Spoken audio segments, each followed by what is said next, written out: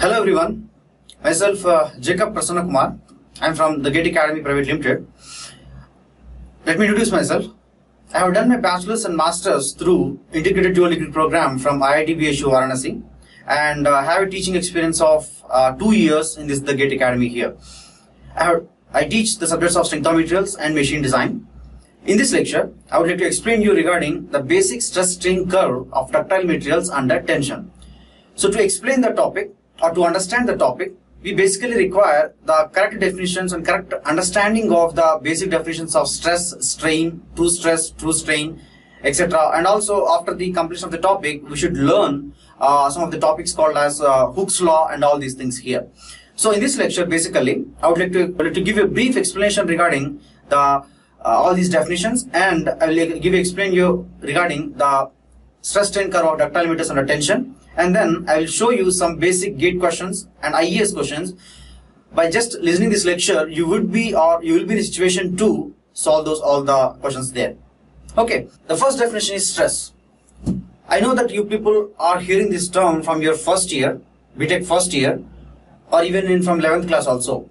But I am sure that I am very much confident that many people are not confident regarding the exact definition of stress. Simply, many people say that stress means force by area. Simply, stress means force by area. But in fact, in some conditions may be there where the load is there, that means force is there, area of fluctuation also is there, but in some cases, stress will be equal to zero. That's why we must understand the concept of stress in a very thorough way. Let me explain you how. Basically, whenever a force acts on a body, immediately stress won't get induced there. Stress means basically the resistive force induced inside the material per unit area of cross section. That's the actual definition of stress here. Okay, let me show you by drawing a diagram here. If a body is there, let's assume it's experiencing some load. Let the load be force F here, or load or force is equal to F here. So the area of cross section of this one is equal to given by A. So the force is acting on this body. Let's take this mass B m here. What happens is, according to the Newton's laws of motion, this will start moving with an acceleration given by F by m here. In this case, there is an externally applied force, but there is no internal resistive force. Internal resistive force is not there. Hence, stress is equal to zero in this situation here. Understand?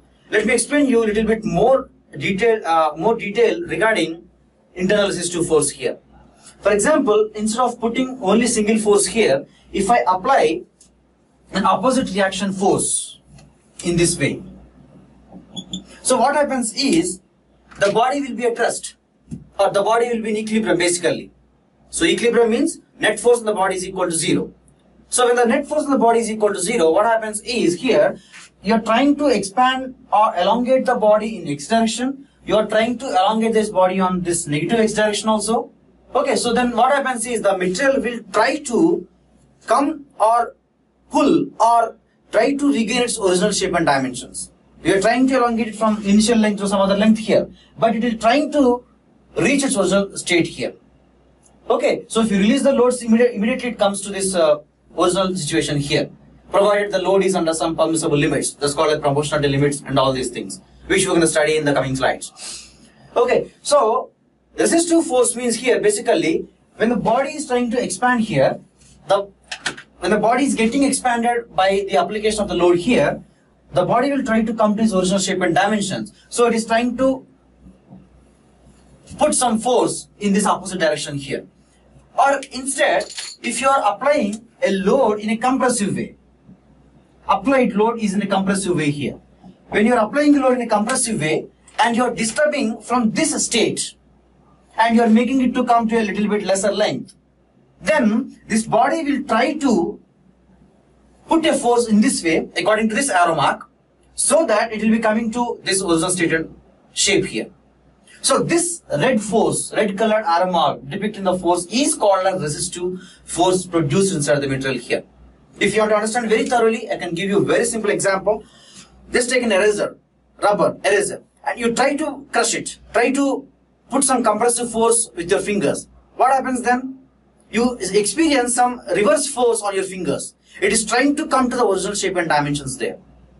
That original shape and dimension, that force which is responsible for making it to come to the original shape and dimensions is called as internal resistive force there. So to create stress, this must be there. Whenever this force is there, then only it will be experiencing stress here. Stress will be non-zero here. So if you take the earliest case, whichever I have explained you there, only this force is there. In this case, no internal resistive force will be there. So in this case, stress is equal to 0. In this case, stress is equal to non-zero. Stress is equal to non-zero here. Okay, now in this case, as you are applying a tensile force, so stress will be greater than 0 here. Understand? In this case, you are applying a compressive force, so stress will be less than 0 here.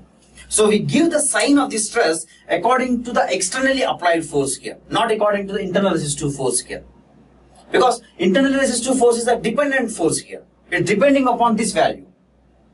Understand? So this anyhow the body must be in equilibrium here. So if you take any section, if this has to be in equilibrium here, externally applied force should be equal to the internal resistive force here. So internal resistive force will be always equal to, if it is produced. If it is produced means it will be always equal to the externally applied force in terms of magnitude. So in this case, stress is equal to F by area here. So this is greater than 0 because F is tensile in nature.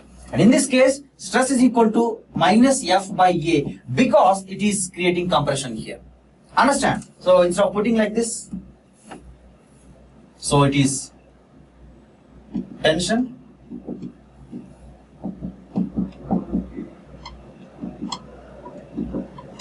compression.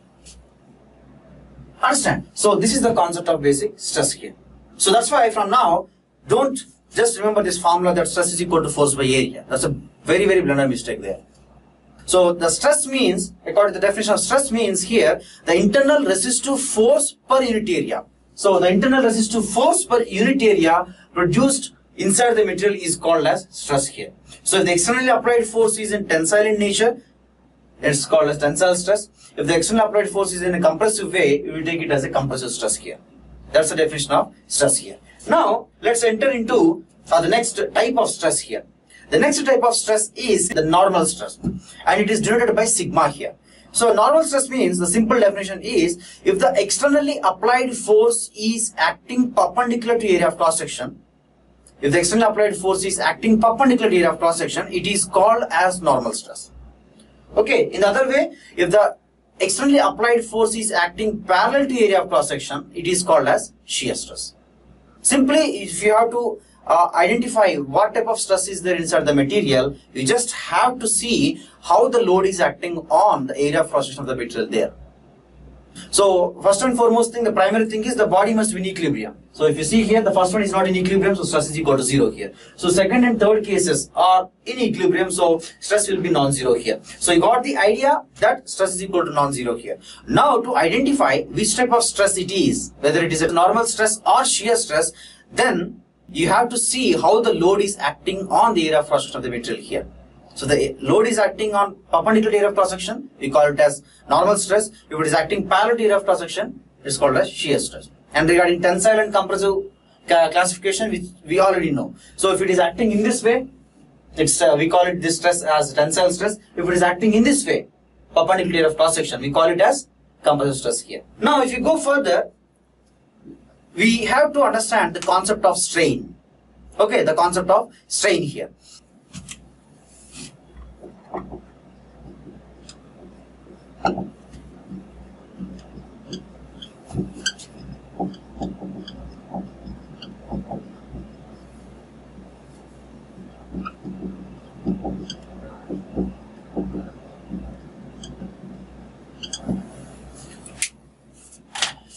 Strain means basically the ratio of change in dimensions to the original dimensions. So when you apply load, stress will be induced inside the material and that will cause some change of dimensions. Okay, so strain is given by the ratio of these change in dimensions to the original dimensions. Okay, so you see the difference of dimensions produced there and you divide by the original dimensions. So that's called as strain here. Now, if you see the classification of strain, the first one is linear strain.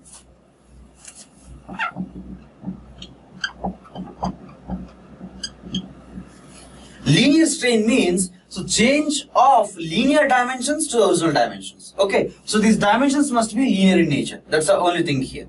Understand? Now the next definition is volumetric strain. So here,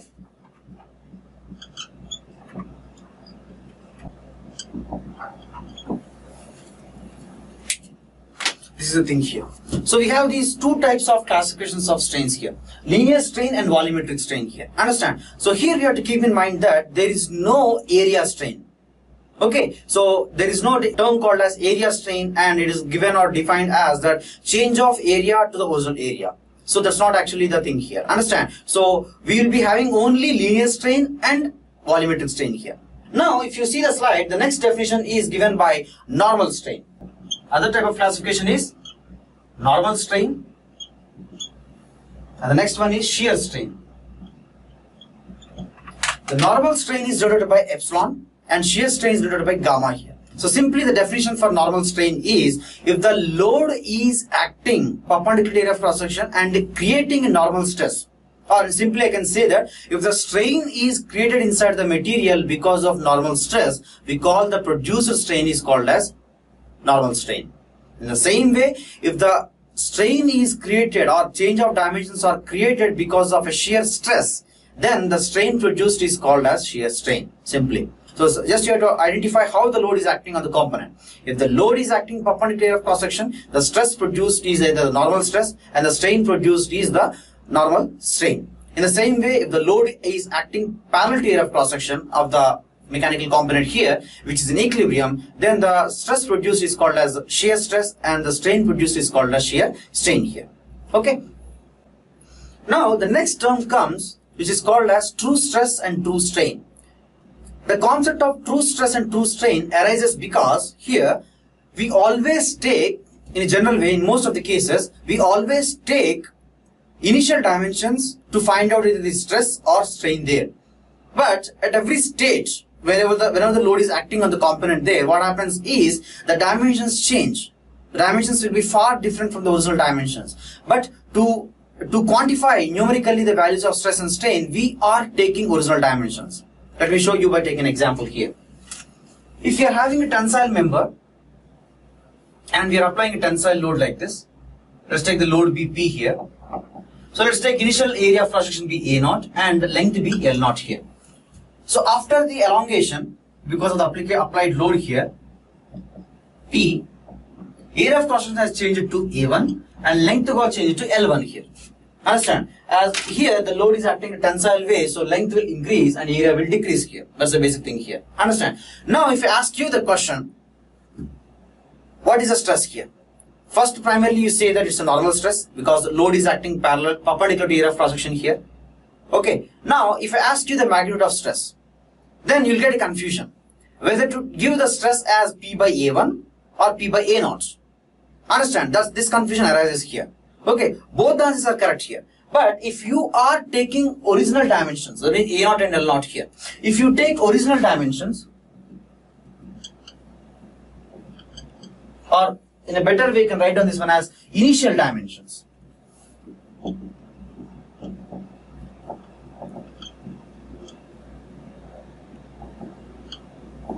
Initial dimensions give you conventional stress and strain.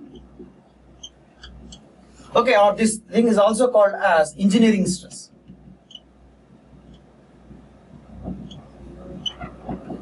Engineering stress and strain here. If you take instantaneous dimensions,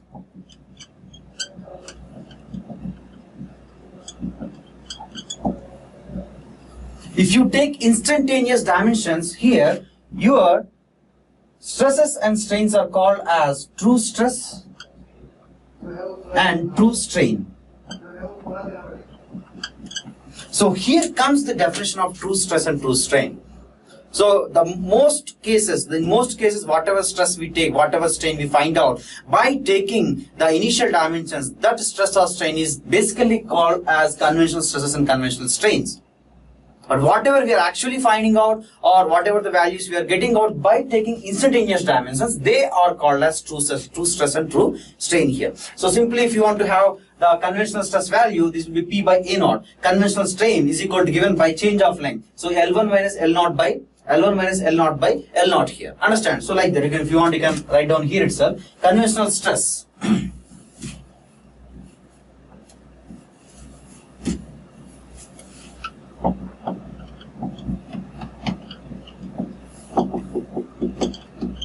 So conventional strain. So if you want to have true stress,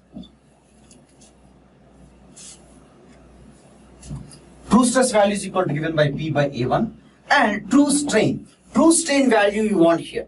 The area of force is changing from A0 to A1 and length is changing from L0 to L1 here. So true strain is equal to given by dL by L integral from L0 to L1 here. So this is how you're going to find out the true strain here. So this is the thing here. Okay, so this is the definition of true stress and true strain here. Later we'll understand when we're going to use the conventional values of stresses and strains, or when we're going to use the true values of stresses and strains here. Okay, now let's enter into the main part of this lecture, the stress strain curve of ductile materials under tension. You can draw the whole diagram which was depicted on the slide there. Every point and everything is clearly shown there. You can draw the diagram here. Here I will be drawing the rough diagram, simultaneously explaining you the concept here. So if you take a material, a tensile material, generally we prefer to take cylindrical shaped members there, so that it will be easier to identify the extensions or contractions, all the change of dimensions or the behavior of the material here. So you take a cylindrical shaped member and do tensile testing. So what you're going to do is, you're going to use universal testing machine, UTM, universal testing machine here. So it is hydraulically operated, and we put the loading and we increase the load very, very slowly. So basically how you're going to do is, we put the load and we apply or increase the load very, very slowly. Very, very slowly means very, very slowly. Because here we must give sufficient time for this material to experience resistive force, internal resistive force. Just like in thermodynamics, we study regarding quasi-static equilibrium. That means system will be changing from one state to other state, but in between it also it will be in equilibrium with the surroundings. In the same way, in a correlated way here, we are increasing the load very, very slowly, that at every instant, whatever the internal resistive force is produced, that is equal to the externally applied force here. So the body is in equilibrium. Because I said that equilibrium is necessary to create internal resistive force, hence stress will be induced there. So if you don't create equilibrium, so internal resistive force will not be produced, and hence you can't experience stress inside the material there. Sometimes if you don't create equilibrium, that will become a little bit complex way of loading case there. So which we can't analyze in very easier way. So we need to keep the body in equilibrium here. So that's why we are not employed, that means the common people are not employed to do the job. We hire a technician to do the loading case there. So who are very much experts that like how the material will behave, how slowly they have to increase the load. So they'll be doing that. Understand? So if you do the tensile loading here in this way and you increase the load very, very, very, very slowly, then you're going to get a curve in this way. Basically, you will be having two instruments on the whole apparatus of the universal testing machine there. One is extensometer and second one is the dial gauge. So the dial gauge basically measures the value of load, the magnitude of load there. Okay, and the extensometer will be measuring the extension of the component.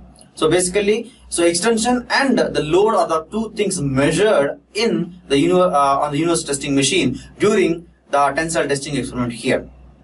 So when you do it, so you'll have load and elongation here. So if you want stress, basically we are finding out conventional stress only here. So if you want stress, you divide the load by original area of cross section. So before loading itself, you take the component, measure the area of cross section, measure the length also. So you divide the area by the load, you'll be getting the stress value. If you divide the elongation by the value of original length, then you'll be getting the strain value there. Okay, so if you plot the curve between this conventional stress value and conventional strain value, you will be getting a curve in this way here. So conventional strain is denoted by epsilon here because it's a normal strain basically. So if you apply the load and you increase the value of load very slowly, you're going to experience a curve in this way here. So up to some point, the curve will be a straight line like this. the curve will be a straight line here. That means like stress and strain are both are proportional to each other. Just like if you observe this slide here, you'll be observing the point as A. So this point is denoted by A here, and it is called as proportionality limit.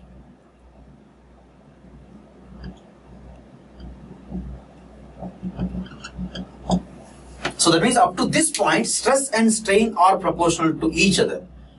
If you double the stress, strain also will double there. Only up to this point here. So this is going to observe here. And other thing which you can observe here is, if you release the load at any point inside between this point O and A, from here to here, at any point if you release the load, immediately it will take the same path and reach the original dimensions here. So it will take the same path and reach the original dimensions here. This is how you will be experiencing the behavior of the material under tension up to this point here.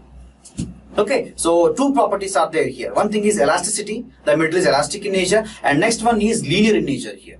You take any material, it will be experiencing this type of phenomena here. Now, after point A, if you still increase the value of load, then what happens is, basically here, the curve may not be linear, but it's little bit curved here, but still elastic in nature. So the elasticity, the property, the behavior, elasticity will be lasting up to this point B. So this point B is called as elastic limit. E dot L here. So the material is experiencing or having this property of this elasticity till the point B here. So this region is called as elastic region. But it's having the property of linearity only up to point A. So this point A, the region up to point A, is called as linear region. So this point is called as linear region here. So elastic region, and this is the linear region here. Okay, now if you still increase the value of load very slowly, then what happens is a point comes, we denote the point by C here. From there, the material loses its elasticity. That means if you release the load, it will be having some permanent change in dimensions. It will not reach the original shape and dimensions there. That means original state of dimensions and shape and all these things here. So this point, from where plastic deformation starts, elasticity means basically the ability of the material to reach its original shape and dimensions. Plasticity means inability of the material to reach its original shape and dimensions. Understood? So that's a point here. Okay. So plasticity. So plasticity basically, in other way, it's called as yielding also. So this point C is called as yield point.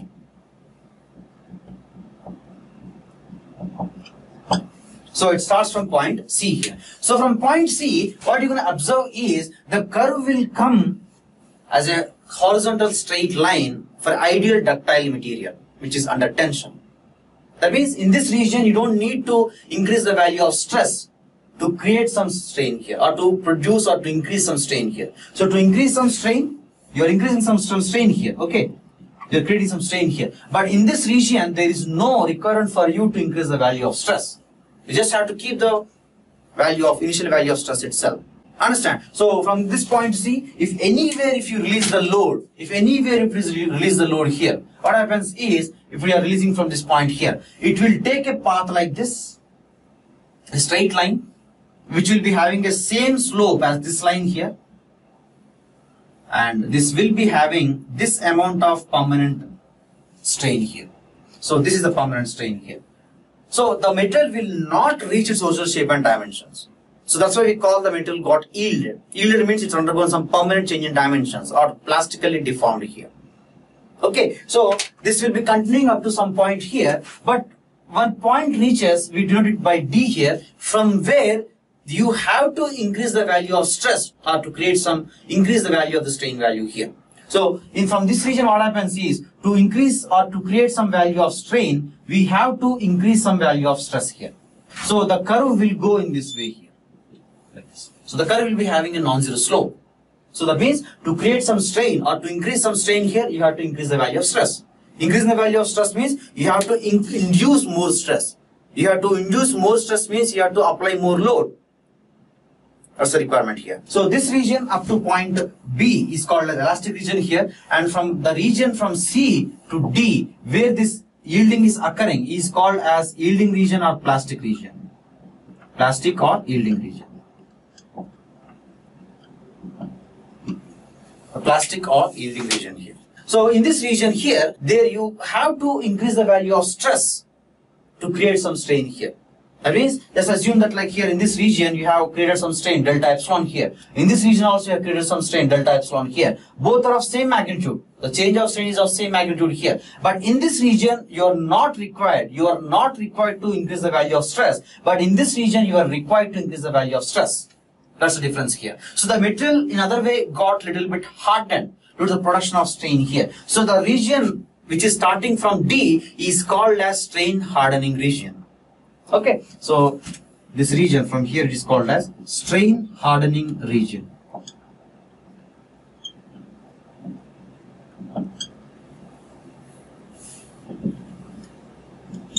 So this curve goes in this way, which is a peak point here. So this peak point basically is the highest value of stress the material can take. So this point is called as ultimate stress. So ultimate stress means maximum stress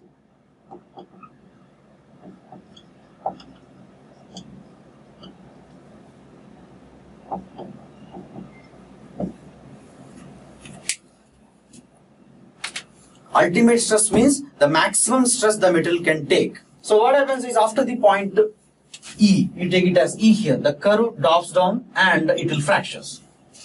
So in this region from E to F, the material which was initially like this, that means initially like this material will become, which is initially like this, the material will become like this one.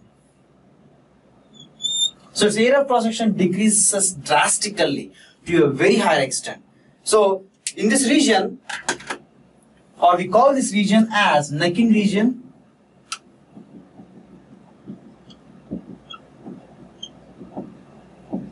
and this point F is called as fracture point. So because the fracture occurs, the material will break into two pieces. So here we get the doubts. First doubt is, we have discussed regarding the names of the regions from O to A as linear region, O to B as elastic region, C to D as plastic region, D to E strain hardening region, E to F necking region. Now what about B to C? Here there is a word here. We are not having any name here. So practically what happens is, in practical situations, if you take some material and if you try to draw the stress strain curve, all these 3 points A, B, C, they will try to come at a single point. That means the variation or the difference between these 3 points will be very, very less. Very less. So instead of having 3 points in the real materials, you will be having only single points. So only single point will be there. So practically speaking, so there is no meaning between the region between point B and point C here. That's one point here. Second point comes that why the metal is breaking at a lesser value of stress. Generally, if you think by having some common sense, so the metal must fail or the metal must undergo fracture just by experiencing higher value of stress. So it must undergo fracture here itself. Or if it's undergoing fracture here, the stress must be higher, somewhere else, more. But this is not occurring here. The reason is, very, very important is, the reason is here, we are drawing the curve between conventional stress and conventional strain. Conventional stress and conventional strain means we are taking original dimensions. We always take original dimensions to find the magnitude of stress and strain here. The conventional values are not the actual values or actual values of stress and strain the material is experiencing.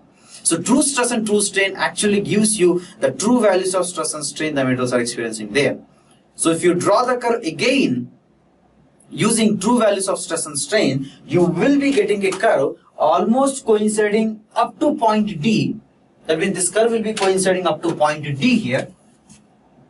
True stress strain curve will be coinciding with this one up to point D here. But this will be having a different values from D to F here. So there is a huge lot of difference. Understand? So why we are getting higher value and why we are getting lower value here?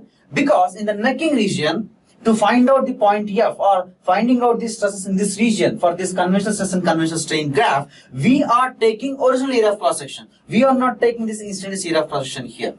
And because stress is equal to given by force by area, Okay, area is actually less here, but you are taking higher value of area, which is initial area of cross section here. So you are increasing the value of area there, so the stress decreases here. That's why mathematically you are getting a lesser value here. So if you compare between the area of cross section in this region and this region here, so this region stress it will be very high because area of cross section has decreased to a very, very high extent here. It has decreased to a very high extent here. That's why we will be getting this one here. Okay, but in the subject of strength of materials, basically we deal with stresses and strains only up to proportionality limits. And in manufacturing subject or the machine design subject, we will be dealing with the stresses up to the point D here. So in these two subjects, basically we are going to deal with conventional stresses and conventional strains, because there is a very, very less amount of difference between these conventional values and true values of stress and also strain. So unless and until it is written as true stress or true strain, then only we have to take the stresses as true stresses and true strains there. Otherwise, if it is written simply as stress or strain, that means they are conventional values itself. Now, let me explain you the principle called as Hooke's law. Okay, so Hooke's law means basically, let me give you a history of Hooke's law here.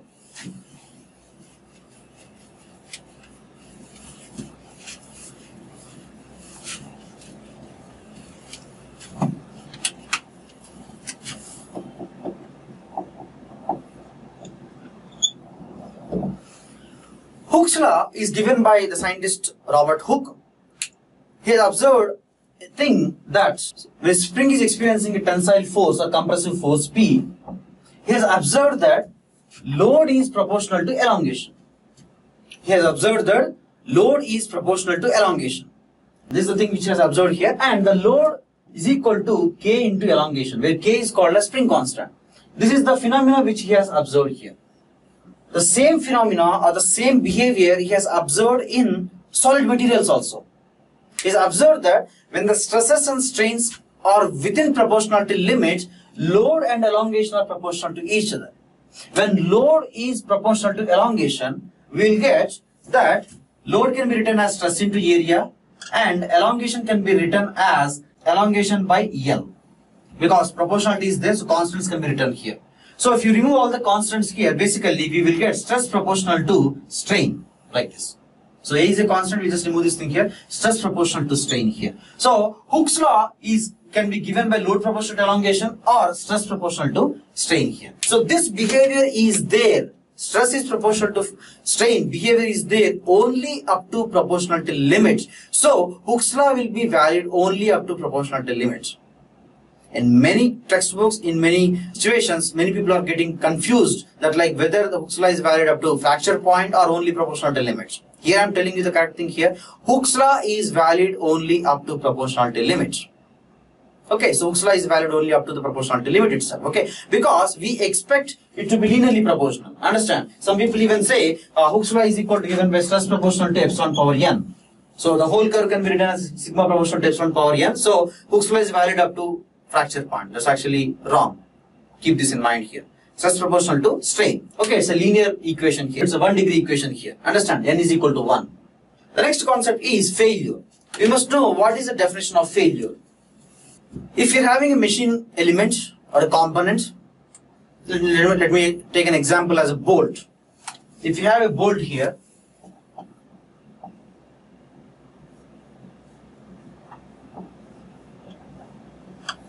okay, so after tightening the bolt is breaking into two pieces. Okay, first case is breaking into two pieces. Second case is the bolt may become like this.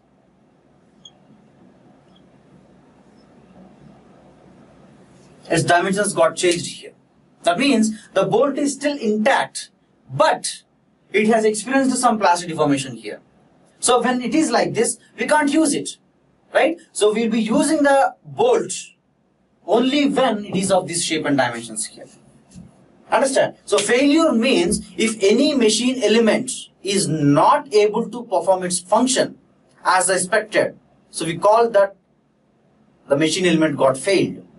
So now if you see brittle materials, so brittle materials basically they will undergo failure by breaking. Okay, so in this lecture we are not going to study regarding stress strain curve of brittle materials, but basically they will break into pieces. But in ductile materials, we don't need to wait till the metal break into two pieces, because if the stress is reaching the yield point and if the metal is experiencing plastic deformation, permanent deformation in this way, then only we can't use it. At the stage itself we can't use it. So yield point is a very, very important value in ductile materials there. So yield point decides whether if the stress is at that region or the vicinity of the yield point, or that means at that value, or if it is more than the yield point, immediately we decide that not to use that machine element there. So we'll be using that machine element only when stresses induced inside the material throughout the volume are far less than or equal to or just below the yield point values there. So that's the thing here. So if they are above that value, we'll not be using that. So that's why it's very, very important here. So importance of yield point is, the yield point actually decides the strength of the material.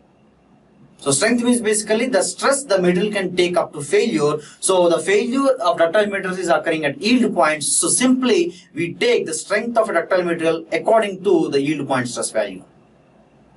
Okay, that's the importance of yield point here. Now let's go into the next definition here. Stress strain curve for next concept here, stress strain curve for mild steel. Okay, so in stress strain curve for mild steel here in this lecture, I'm going to tell you how it is different with the earlier or the ideal stress strain curve for ductile materials there. So whatever diagram I explained you earlier, it is corresponding to ideal ductile material. So we expect that to happen. Okay, but every material can behave in a different way. So the stress strain curve for mild steel will be looking according to the slide diagram there. So where we see that first thing is it is having multiple yield points. Okay, so it's having multiple yield points, and the second one is here in the plastic region. In the plastic region, the material will not be having a constant slope line. So it will be having a non-zero slope line there. Okay, so in this mild steel here, basically we know the yield points here. So yield point is the upper yield point and the lower yield point here. Let me show you in this diagram here. So these are the upper yield point, upper yield limit and lower yield limit here. So upper yield limit and the lower yield limit here.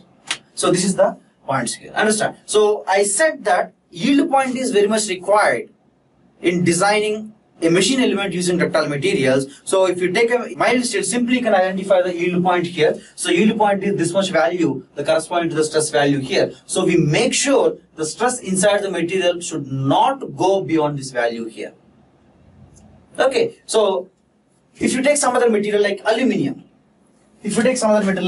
here, if you see in the slide itself, you see the stress strain curve for aluminium is in this way. It's not having a sharp yield point. We can't identify the yield point here. So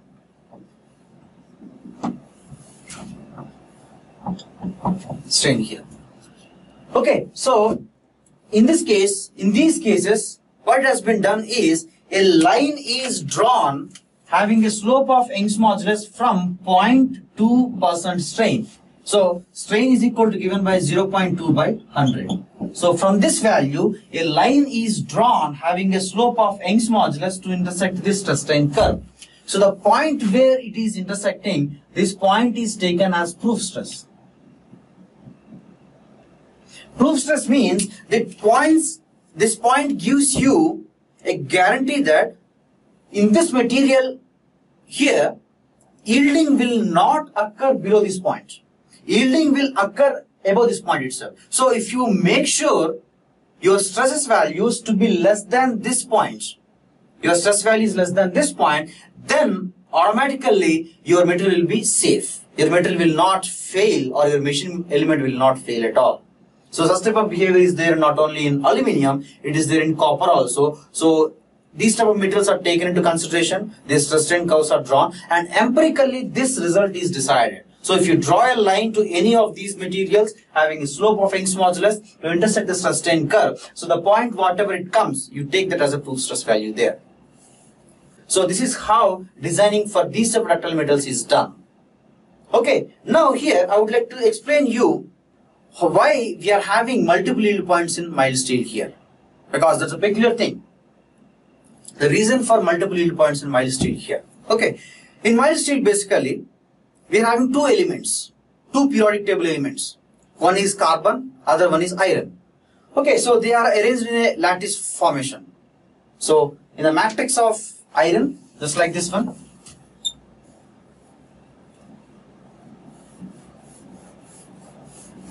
this iron here, carbon atom is inserted here. So the carbon atom will be somewhere else. Okay, so here basically the carbon atom will be larger than the interstitial volume here. So these are all iron atoms here. The blue elements are all iron atoms here. So the carbon atom is actually larger than the interstitial volume here. But due to the process of diffusion, it is forcefully inserted into this region here. When it is forcefully inserted into this region, what happens is it will create some damage on this arrangement of these iron atoms and the carbon atoms here. So when it is forcefully inserted, then the matrix will be changing in this way here.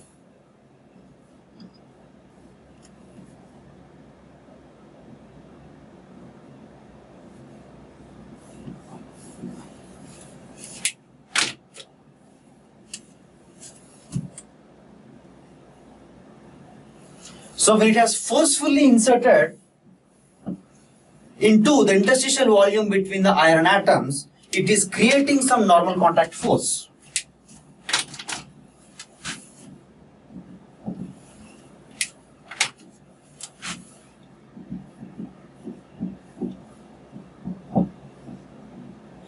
So there is some normal contact force between the material of carbon and material of iron here. So as there is some normal contact force here, that force gives rise to some stress.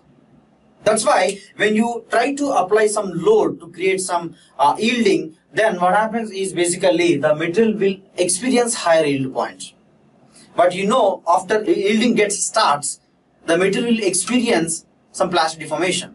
So plastic deformation means like there will be some change of dimensions. When there is some change of dimensions, what happens is the interstitial volume will increase, and that will be sufficient to accommodate this carbon atom. So when it is sufficient to accommodate the carbon atom, no normal contact forces will be there at that stage. So when there are no normal contact forces, no stress will be there.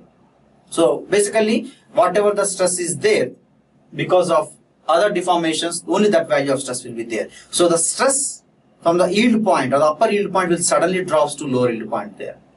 So this question was asked in even ISRO interview there.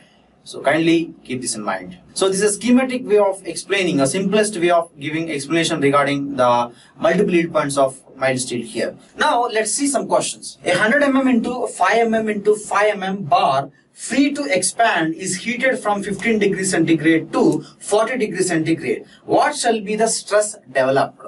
So if you draw the diagram, the bar is like this. So it is 5, and this bar is having a length of 100 mm here. So if you heat it from 15 degrees centigrade to 40 degrees centigrade, what will happen is basically here it will try to elongate. It will elongate freely because we are giving some energy. So because of thermal energy there, it will elongate according to the value of its coefficient of thermal expansion. It will experience elongation there. Okay, so it will experience elongation here. When it is experiencing elongation, just like this one here,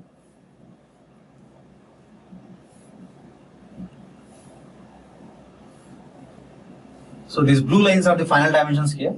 So it is experiencing free expansion here. So when it is expanding freely like this, because the applied temperature, applied change of temperature here, there are no internal resistive forces produced inside the material. So in this case, no internal resistive forces are produced here. So that gives us the stress is equal to 0 inside the material. So the answer is equal to given by no stress. That's why in practical situations here, you take railway tracks. So the rails are having some space between them. We can't make it the rail of some 1 kilometer. So we have to take some 10 meters like this, and we have to join them. So in between them, we'll leave some gaps. So if they are expanding and contracting freely, then what happens is the stress will be 0 inside the material there. So we try to keep as less amount of stress inside the material of the rails there. So when the stress is less inside the material of the rails, so the chance of failure will be very, very less. So if you restrict them to expand or contract, so stress will increase because normal reaction force between the rails, the stress will increase to a higher value. So if the stress is reaching the failure stress, then automatically the rail will crack or undergo failure, and if any train comes over the rails, it will not be able to sustain the load of that train there. That's the concept here. So simply with the basic definition of stress itself, we can tell the answer. So many people are not clear regarding those things here. Kindly have a look here itself. Okay. Now if you go into the next question, it's a GATE question here. It's from GATE 2013 mechanical engineering paper here. It's given that a rod of length L having uniform area of cross section A. A rod of length L having uniform area of cross section A.